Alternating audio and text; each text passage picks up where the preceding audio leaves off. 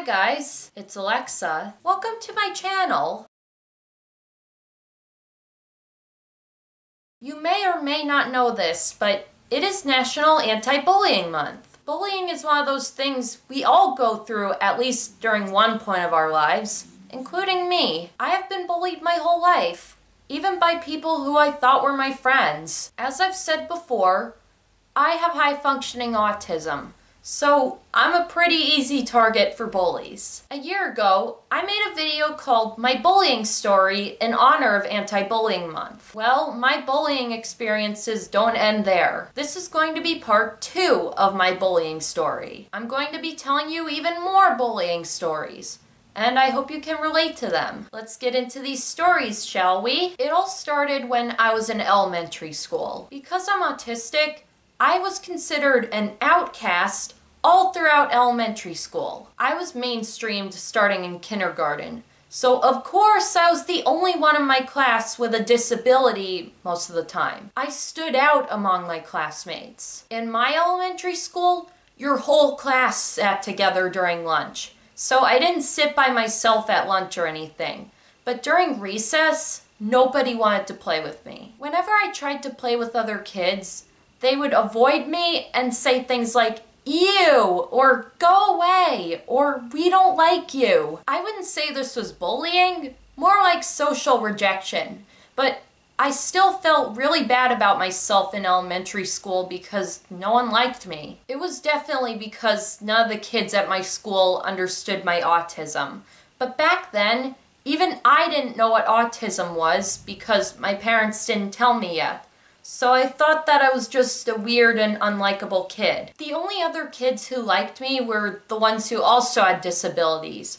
So I just played with them during recess. Either that or I would just play by myself on the playground. Looking back, I should have just accepted that the other disabled kids were my true friends, while the neurotypical kids weren't. I was also badly bullied in middle school. I got bullied by a group of girls who I thought were my best friends. They only pretended to be my friends, being really friendly towards me and saying things like, "You're our best friend," and "We love you," just so they could bully me. Their bullying was very obvious because they pushed me around and laughed at me.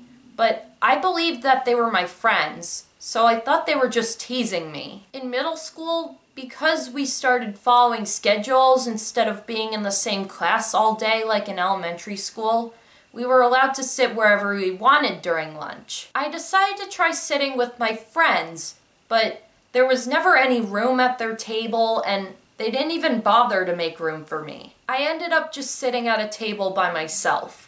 And it was the table right next to my so-called friend's table. It didn't bother me all that much because we only got about 20 minutes for lunch anyway. So I just ate my lunch during that time.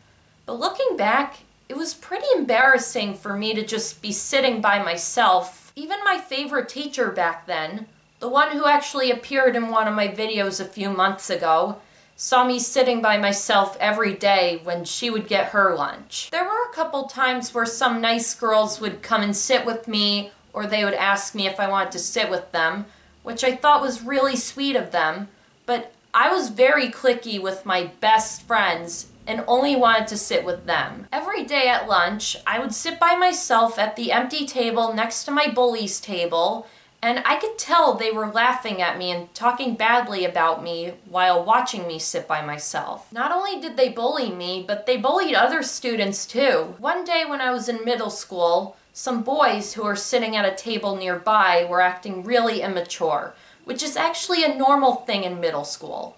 But my bullies decided to throw food at them as a way to get back at them. Now, throwing food is normally not allowed in school. I watched my bullies throw food at those boys until one of them got a teacher involved. That teacher told the principal what happened, and my bullies got in trouble. They got detention. I then entered high school, where I got bullied even more. I've always had trouble making friends due to having autism, so I decided to join clubs at my school so I could meet people with similar interests. Even back then, making videos was one of my passions, even though I didn't really have a YouTube channel back then.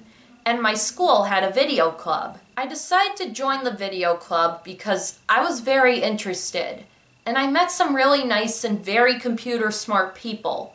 People I could actually relate to. However, the majority of the video club members were labeled as outcasts or nerds because of how smart they were. I made a few really good friends in the video club, but my bullies in high school started bullying them too. They were already bullying me because of how smart I was, and they thought my new friends would be bad influences on me. One of my friends from the video club, a very shy, awkward, and nerdy guy, had nobody to sit with at lunch. Just like me when I was in middle school. I sat with my bullies during lunch because, again, I thought they were my friends. They let me sit with them, but they would pick on me when I sat with them. I sat with them anyway because I believed they were my friends. My friend from the video club asked to sit with me during lunch a few times, which I said he could, but my bullies wouldn't let him sit with us. They said things like, "You're not cool enough to sit with us," and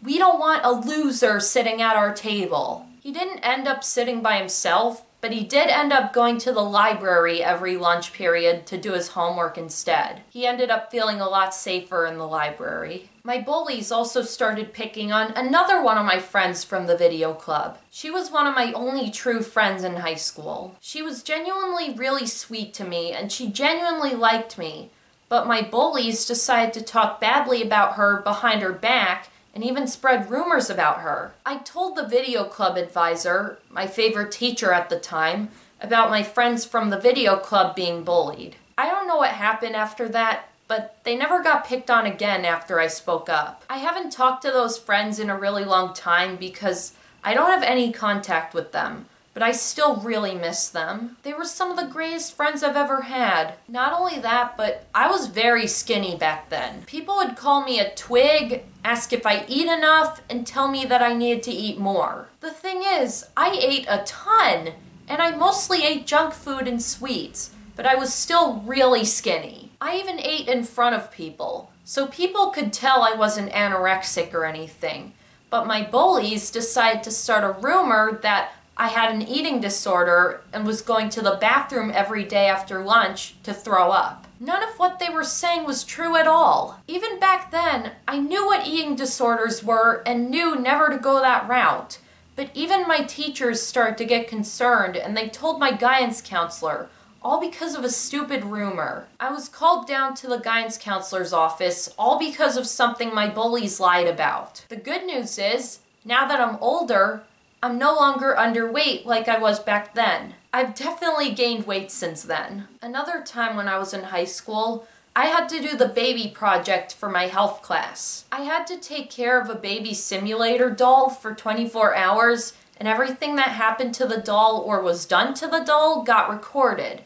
And if anything bad happened to the doll, you would fail the baby project. Well, throughout the day, my bullies purposely tried to do bad things to the baby doll I had to take care of, like hitting it, hanging it upside down, and even throwing it across the room, lowering my grade on the project. I was very upset and kept telling them that it was a project for my health class, but they didn't care. My bullies were in my science class and were also doing it there, and my science teacher actually noticed and told them to stop. She was such a wonderful teacher. I couldn't have asked for a better teacher. I didn't fail the baby project, but I got a B on it. I also had to take care of the doll at home, where I was actually safe from those bullies. After high school, I continued to get bullied. I didn't go to college. I went to a vocational school just for people with special needs. Anyways, during my first couple years at this school, I had a classmate who had high-functioning autism like me,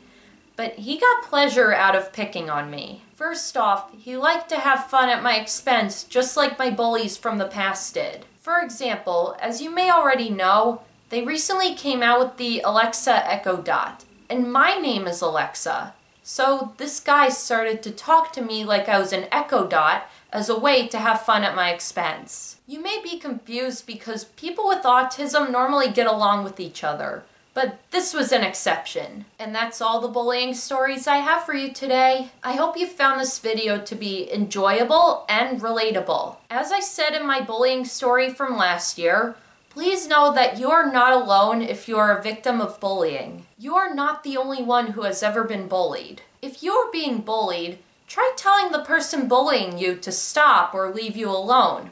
Or you can tell an adult, like your parents, a teacher, your principal, your guidance counselor, anyone who will help put a stop to the bullying. Gather all the evidence you can, like have a video camera or tape recorder on you so you can record everything. Or if you're being cyberbullied, take pictures of all the hurtful messages. If you are a bully, you probably have low self-esteem, but making other people feel bad is not the right way to boost your self-esteem, because you're only hurting someone else's self-esteem by doing that. If you bully someone, you could cause them to feel really bad about themselves, or even hurt or kill themselves. Do the right thing. If someone wants to sit at your lunch table, let them sit with you. And if you see someone sitting by themselves in the cafeteria, either go sit with them or invite them to sit at your table. Also, if you see someone upset or crying, go up to them and ask them what's wrong. Be a true friend to someone who's being bullied because it'll mean a lot to them and make them feel a lot better. I hope this advice helped you. If you like this video, please hit that subscribe button and turn on post notifications. I post new videos every Friday. You may also follow me on Twitter at Alexa_Girard98 and on Instagram at Alexa_Girard. If you have any questions or requests for upcoming videos, please comment them down below. Thank you for watching. Bye guys!